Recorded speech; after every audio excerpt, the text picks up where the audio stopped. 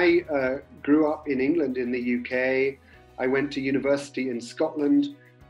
I've spent different periods of my life in different countries. I first came to Ahmedabad in, I think it must have been 1996 or 1997, on a research trip for a book I was writing called Liberty or Death, about the Indian freedom movement.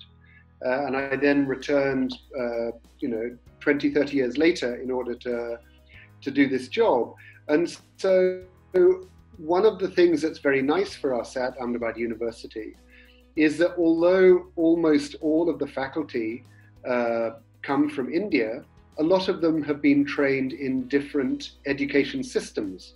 So I have colleagues in the School of Arts and Sciences who might have done their degrees, their PhD degrees in the US at Columbia or at Berkeley or University of Pennsylvania, or they might have done it in the UK at Cambridge or at Imperial University of London.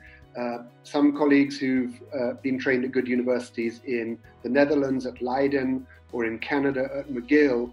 And so what we have done in building the School of Arts and Sciences is that we've tried to take the best of the Indian education system or higher education system, and then join it with the best of other educational systems in North America, in Europe, to an extent also from places like Singapore, China. So it's very much a kind of global idea of what higher education can become, where we're not wedded wholly to one system.